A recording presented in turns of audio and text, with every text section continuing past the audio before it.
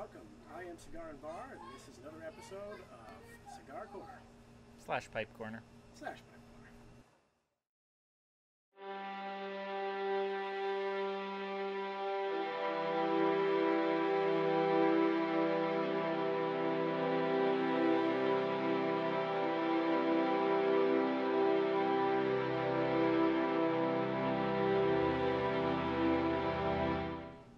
Hello and welcome to Cigar Corner slash Pipe Corner. I am here with the one, the only, at the OCD Piper. He is hosting me here in his backyard with a couple of the goodies from his own private cellar, so we're going to be having some fun testing out some of his stock today. How's it going today, Geoff? Oh, living the dream. It's weird with your incredible camera setup. And I've got the critters staring, trying to figure out what we're doing, because normally it's just an iPhone. Well, you get to step up a bit and play with some of the big toys today. So, Geoff, what do you tell us a little bit about these cigars today? So what I picked for us was a Cuaba, I think these are the, not Divinos, Exclusivos. So they're still long filler. They're the one I could afford. But two, rather than like the large Presidentes, this is I believe the next size up. So I've had the Divinos, like the smaller ones, but they were, everyone that I kept dealing with people, they kept saying plugged. And these ones have a slightly better reputation. We both cut them already, and they are a little bit snug, but tight on the draw, yeah. It is what it is. It's not uncommon for Habanos. They were stored at 62% humidity, so they are on the drier side. So you think that the draw would be good. The little nippled foot, that's my air conditioning, will restrict the draw for a bit, but in theory, it'll open up. Well, let's give it a try. You got a butane torch you use for your cigars? Oh, yeah. 3 and 3. All right, I'm just going to try light. So, when it comes to the lighter, I've bought higher end lighters before, but this one came free with a 5-pack, and it's by far just the one that works. The one that works. That's good. Dollar store actually, single flame torches for $2.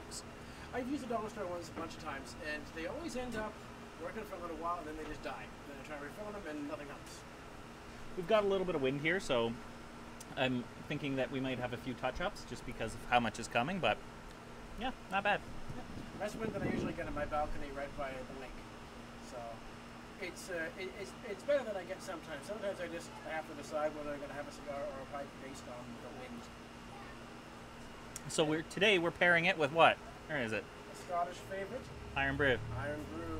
My favorite warning on this can, still on here, is warning, not a source of iron, which I just think is hilarious. Is it still on there? I can't remember if it's still on here or not. They changed the recipe, so a few years ago, maybe a year or so ago,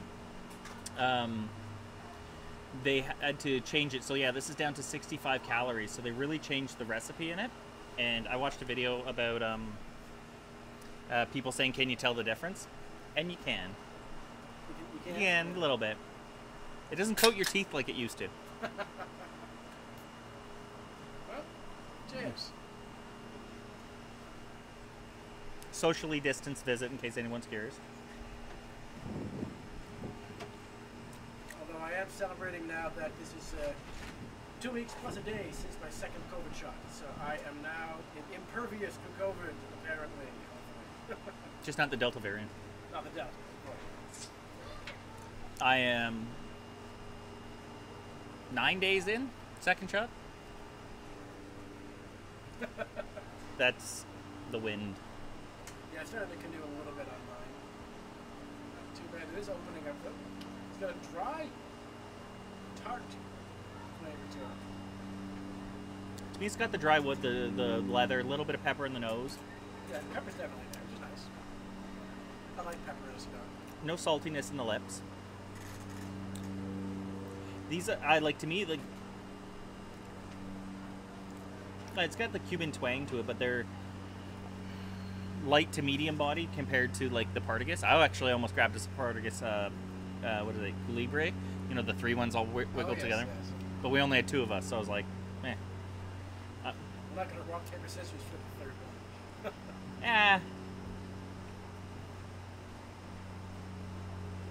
But other than that, so, yeah, so Jamie came up. and we've done a little bit of trading, so it's kind of cool.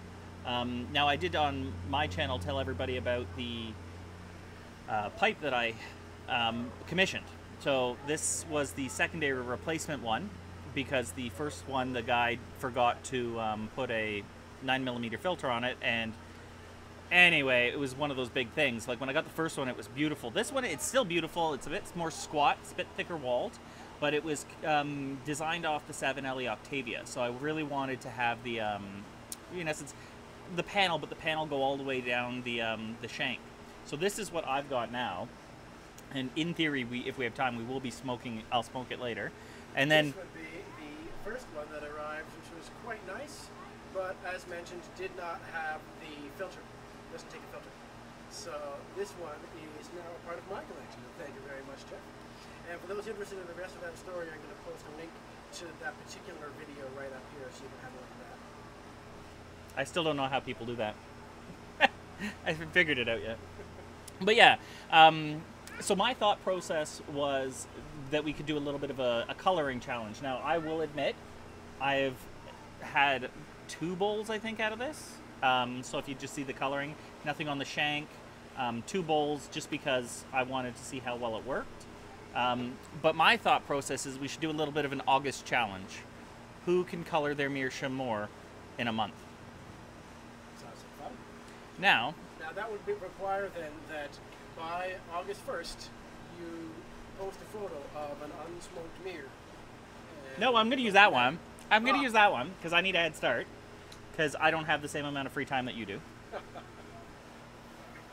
We've also been comparing notes on what's in the box. I've got a video that should be posted by now, but as of this recording, this video hasn't been posted yet. This is a box of tobacco snuff that I got in the mail. I've just done the unboxing video yesterday, and Geoff has also added to me a couple more tins. So now I'm at about 34 snuffs to try. So in 34 days, I'll have a compilation video, or I'll have a set of videos you need to comment on. Snuff Corner. I'll put a link to that video up there as well, so you can kind of get the idea. Yeah, we're going to have Snuff Corner, or we're going to have one really long snuff film, which doesn't sound good. I was watching the Snooze at Home video. Interview with Roderick Laurie, is the owner of Toke, and I think he also owns artisansnuff.com now, like as a distribution. And they were making a joke about one of the auto ranges. So if anybody's on Snuff House, they'll know that the naming and the coming out of Otto was a big deal. And Otto's the German inspired oiled snuffs from Toke, which is more for the beginners, right? Or those that like German style. And there's one of them that he There's one of them that he named, and us North Americans are getting a little bit of a laugh out of it because the Brits just didn't even think about it, apparently. And it's a direct competitor to Pochel's Red Bull. So he called his Red Rag. Oh, dear. So his thought is, the red rag at the bowl, Yeah. and taunting it. But here, a rag is... Something different. Yeah. The ones that I'm going to try to feed him today is Freyborg & Trier's High Dry Toast. That one's got about that much in there. And there's another one. The Jock's mixture that I've Jock's Choice. Jock's Choice. Jock's mixture is the rat race pipe tobacco blend. It's Jock's Choice snuff that I'm going to be trying today as well. Can't have too many in one sitting, or they all smell like each other, and there's no point. Yeah, so that's the one, if anybody's seen Addicted to Pleasure. Yeah, with Brian Cox. So that's the one from Mullins and Westley. And apparently with the UK lockdowns, they're not producing, so it's hard to get a hold of everything. So I was watching that same Roderick Laurie interview, and he was like, he wants them to be able to produce. It's starting to come back in stock. But Jock's Choice is by far one of the most interesting ones that they make. I think he said it was Neroli oil and Scottish heather. It's pretty cool. That one is, I did warn you, it's like a year and a half old, so the scent is slightly faded, maybe 2 years, but you can still smell it. Yeah. It's just not as intense. Anyway, how's your Cuaba? It's good. It's burning fast in the breeze here, but it's burning nice and clear. Burning, it's drawing nice and clear, is the way to say. It's nice. It does still have this little bit of that sharp bitterness right in the mouth. But it is a smoother tobacco on the retrohale. You get the oily Cuban twang, a little bit of pepper in the nose, a lot of leather. A lot of leather. Yeah. I like them. And for the price point, the price point, they're quite nice. Oh, I have 250 cabs. I don't know if I've showed you those yet. I accidentally bought them. I don't have... Por Laranga Petit Coronas and Partiga Shorts. Nice. So perhaps maybe if we have time, we can hit into those too. But that was an accident. Definitely an accident. Not to be repeated. No, and I'm sure other people know that it's not quite as easy to be getting, even in the stores, for us anyway, this any cigars, like any, because of the plain packaging. So many of the SKUs that Habanos SA stopped bringing in, like one that actually, if we had more time, a Lonsdale, Romeo and Julieta Casadoras. Those are really good, but they were discontinued here. Not anywhere else, well, just here. Just here, discontinued. A lot of them were. Because it's not worth their effort, right? Because they've got to reban them. Yeah. And rebox them.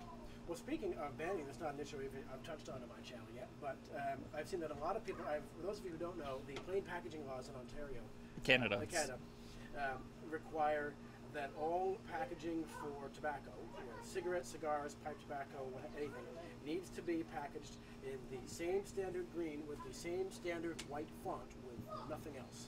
And it's a little bit of a downer sometimes because it's fun to see the artwork that the manufacturers put into these things. But one of the workarounds that we're seeing cropping up a lot online, at least in brick and mortar stores, is people are shipping their product to Canada with a band over a band. So you get it home, you take off the band out of the plain packaging, and the original band is still under there. It's just but they're starting to crack down on that. It's illegal for it to leave it intact. So the control officers in theory are doing drop-ins and checking if you take the band off, if it doesn't destroy the original one, it's no good. McBaron, everything, they've even started painting their tins green. I got a tin of Klondike Gold, and it was a green, like everything was green. I was quite impressed. It was like, it looks like it's good for camping. Yeah. But it's not the same. But we've lost stuff. We lost all sale blends, the 2 sale blends. Yeah. Green and yellow. We still have Peterson blends, I think. Yeah, Peterson is... I think we still have Peterson. Still being sold. I see at the brick and mortar in Burlington. I still see a lot of Peterson and Cornell and Deal with the plain package tins. I see a lot of Cornell and Deal too, actually, which is interesting because you never used to. Brigham is big there as well at that particular brick and mortar, which is the Village Cigar Barber Shop in Burlington. Actually, Brigham, they discontinued their, what was it called, the Heritage Series because of when Dunhill came back. And then when Dunhill went away again and before Peterson took them up, they've been kicking up, they brought back the Heritage Series so you can get like the knockoff versions that actually aren't bad. If you guys ever look up that Klondike Flake, it was blended by R. Will, Rainier Will or something like that. And the original batch when it first came out was stored for 2 years. It aged. The incredible amount of guys hoarding 100 plus tins. Wow. And it's all over the Pipe Smokers Mag forum.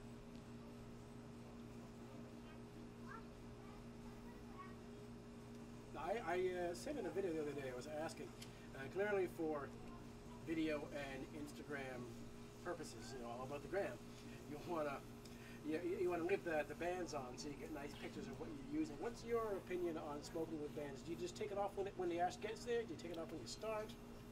Well, the traditional, like the English style where you don't be a snob and you take it off. I have a lot more followers on Instagram than I do on YouTube. So for Instagram, I will leave them on. If it's just me, it depends. Like if it just slides like off like this one, I might just take it off. It honestly depends. I see it more as a nuisance than anything else. Once I get my picture. Once you get the picture. Yeah. Which I didn't take actually a picture for this, so it didn't happen. Picture on gram now. Well, it'll be, just tag me. There you go. Good enough.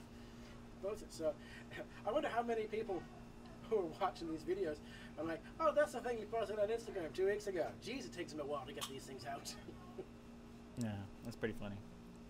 I will eventually think about posting an Instagram picture with the Irn Bru. I might just wait till we have a pipe. But.